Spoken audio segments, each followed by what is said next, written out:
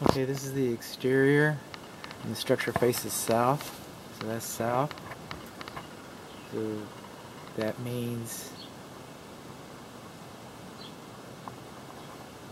that this is the east wall where the kitchen window is. And right here, that's one of your overflow drains, and that's leaking. You can see some little bit of rust inside of there. A little bit of rust inside there. We've had some rusty water leaking through that before. That's your secondary drain line, secondary, for one of your evaporator coils for your cooling system. So your evaporator coils have had an issue here. And these bushes too close to the house, they should be cut back. All these vines too close to the structure should be cut back. This is a downdraft vent for a kitchen. It looks like it's seen better days.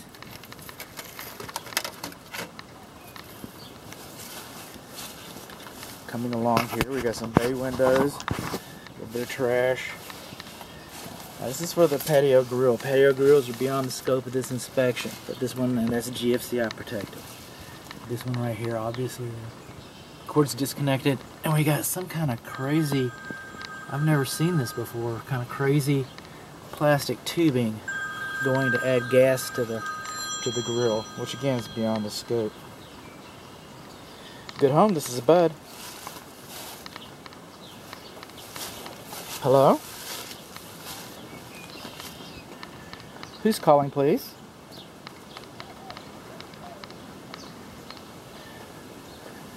So, anytime you have, this is stone, but the Marble Institute says that if your kitchen overhang is more than 10 inches, then it should have a corbel, some kind of a support beneath here.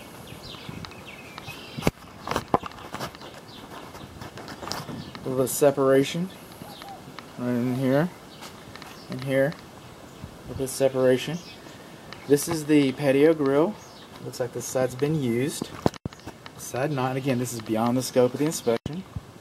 Got some new briquettes in here. But what we don't have is the igniter.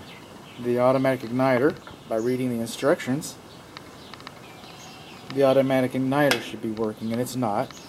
I got gas at all of these. Still not sure where that plastic gas connection is coming from that we saw over there. So I'm getting gas. Now, if you look up here, see those soot marks? It's grill, and on the rain gutter. So this grill, is that just discoloration? Is that just about everywhere? It looks like it's just about everywhere. I was trying to blame this on the grill, and it's still hard not to. You should just know that this grill is awfully close.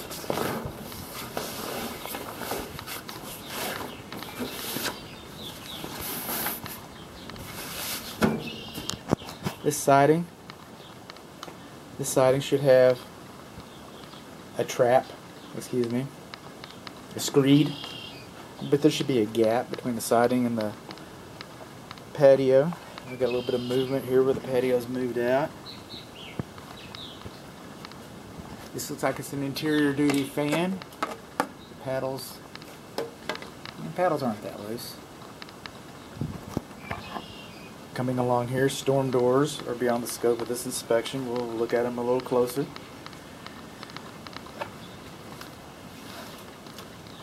This is the exterior. I'm not going to trip this GFCI till I can see what's in the garage. Just want to see if there's any power out here. And there is. This is the combustible air vent for the fireplace. That's a good thing. The fireplace has siding. We've got passive wind turbines. Dark hue. Moving along. This right here, what we're seeing. Right here, this stuff, right? That's called a parge coat. It's kind of like a cake frosting.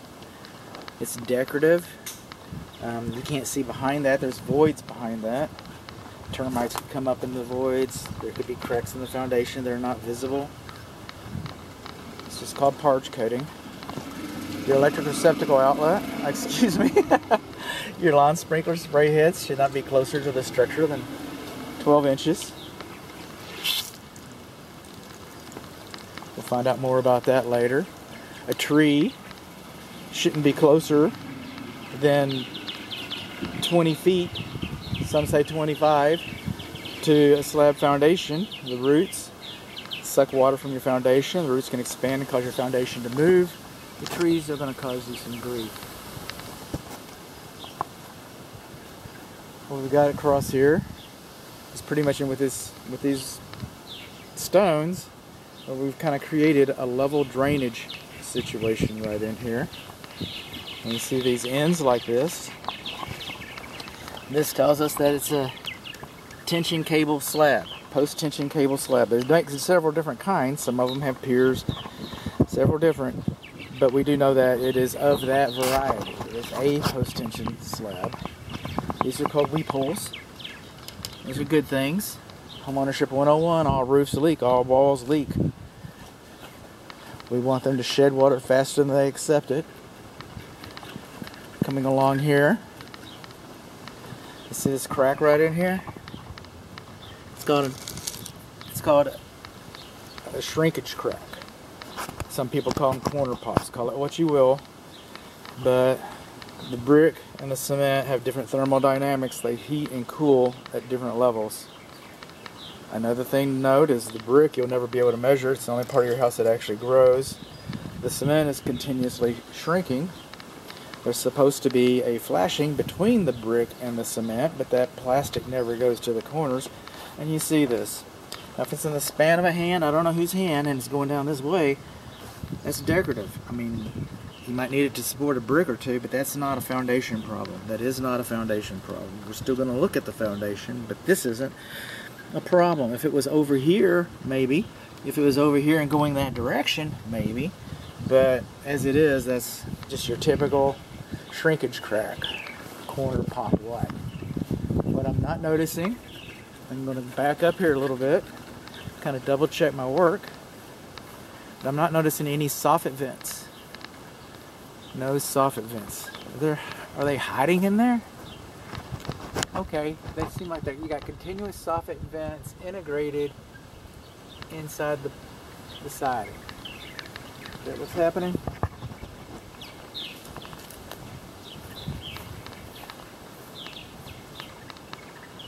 Siding chimney chase with the cap. Trees touching roof. This is a good place to look for this. As good as any.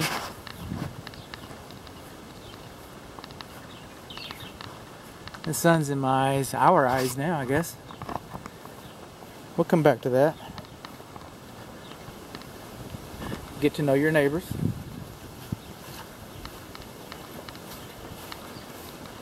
This is a clean out for the master bath.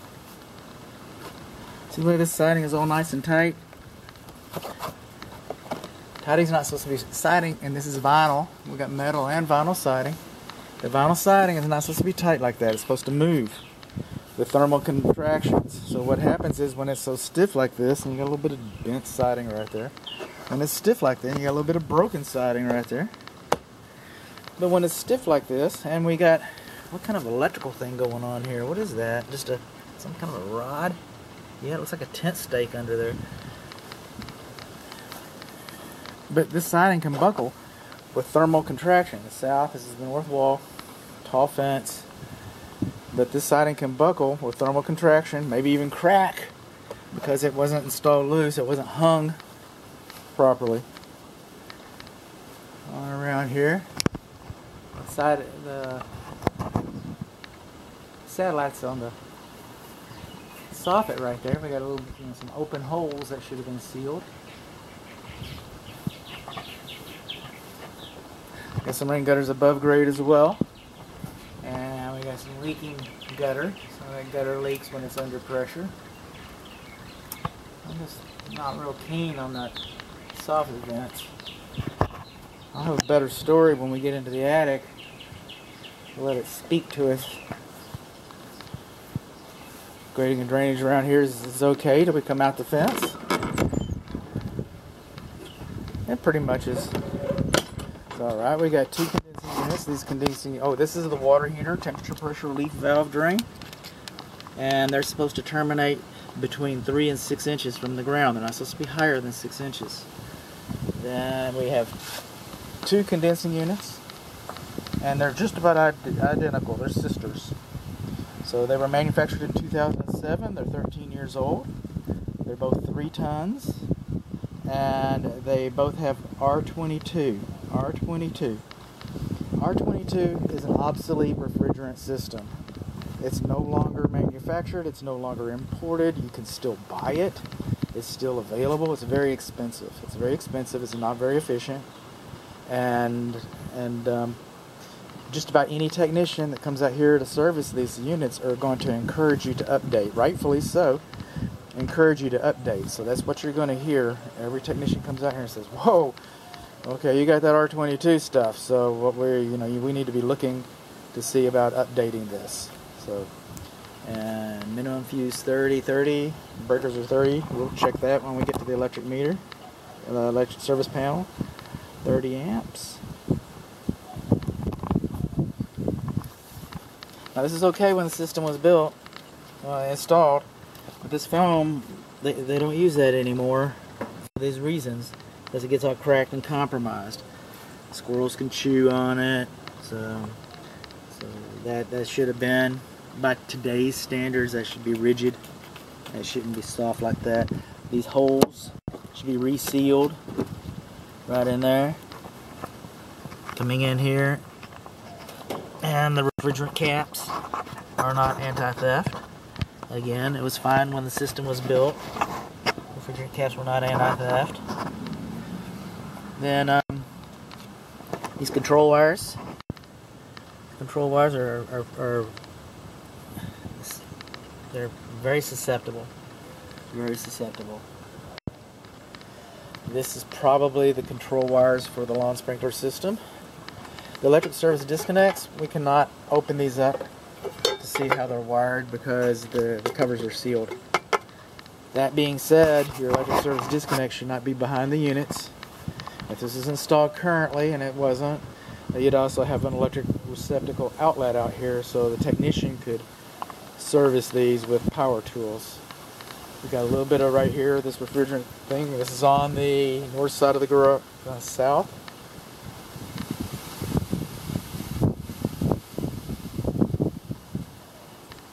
West. This is all the west side of the house. Excuse me.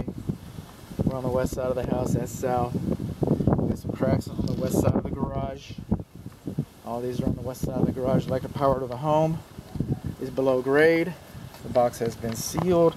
The grounding rod, those grounding rods are supposed to be completely buried, so you shouldn't have a grounding rod sticking up like that. Coming all along. Right there's above grade. Obviously it's leaking. Your carriage lamp is missing its top. And then what has been sealed. Look at that. Huh. Okay. Metal overhead door. Over your garage door, you're supposed to have weep holes. It'd be better if you had flashing too. That's your lintel. It'd be better if you had flashing, but there are no weep holes over the garage fenestration. And then you have these little keystones or what, we cannot detail. I cannot make a positive determination that this lintel, this metal lintel, extends 6 inches on both sides. There's a little bit of cracking right up in there. It might. I'm not saying it doesn't. Paving stones laid out like this, not dimensional. They could be trip hazards. And trees too close again. Now we're coming over here. I imagine this is, and I'll peek in. This is the office study. And around the office study windows, we got some cracking around these eyebrows. This semicircular transom lights. We've got some cracking. This is the water pressure to the home. we're getting almost 80 psi, almost 80. We're looking for 40, between 40 and 80, and so that's fine. And of course we got a leaky handle there. Got that going on as well. We got one clean out. I'm thinking there should be two around here. I think there should be a second one. I'm just not seeing it. Coming along again, too close. Another storm door. Another exterior receptacle.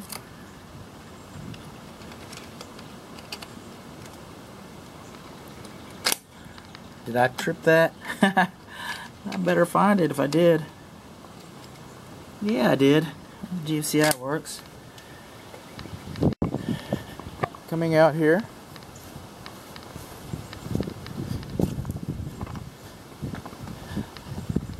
This is the parkway. This is the water meter. This is your dial. Is that baby dial in there, the little triangular thing?